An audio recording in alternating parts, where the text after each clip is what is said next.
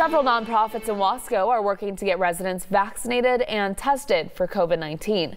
23 ABC's Maithili Gubi is live in Wasco, where tomorrow's community clinic is taking place. Maithili? Callan organizers say that less than half of Wasco residents are vaccinated. That's why they're trying to increase that number and get people the resources that they need to fight this pandemic. I'm here now with Wasco Council member Alex Garcia. Thanks for joining us this morning on this call, this chilly and foggy morning right here in Wasco. Absolutely, it's a cause worthwhile. Awesome. So what is going to be happening here tomorrow in Wasco?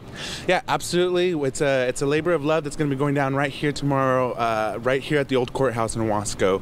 We're going to surround our families with resources to get through this pandemic. That includes food boxes, rental and utility assistance, COVID-19 testing, and most importantly, the vaccines. Pfizer, Moderna, all the boosters, Johnson & Johnson will be here available for our Wasco families tomorrow.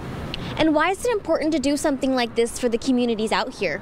Well, last fall, the state contracted site left town, and so what we've been doing, working with organizations and partners to provide these pop-up services on a regular basis, so that our rural families and Wasco families can have access to these. You know, being 30 minutes away from Bakersfield, it can be a little bit of a labor to get to these resources.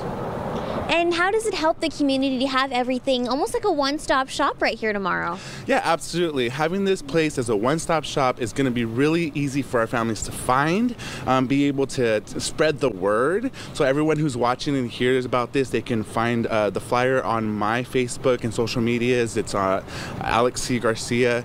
You can find me on social media. Share this information with families. It's so important that families have access to this, know that it's available. We're going to be here twice, not only tomorrow, but in a few weeks as well for the second dose.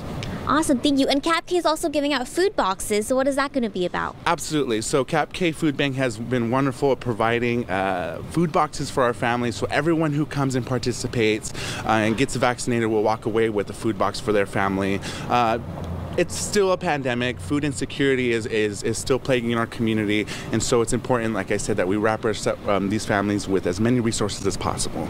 Well, thank you so much for being here with us, Alex. So the resources also include N95 masks for people who need them, testing and vaccine facilities right here. It's going to be at the old courthouse in Wasco from noon to 5 p.m. tomorrow on Sunday. Live in Wasco, I'm Maithili Gubi, 23 ABC, connecting you.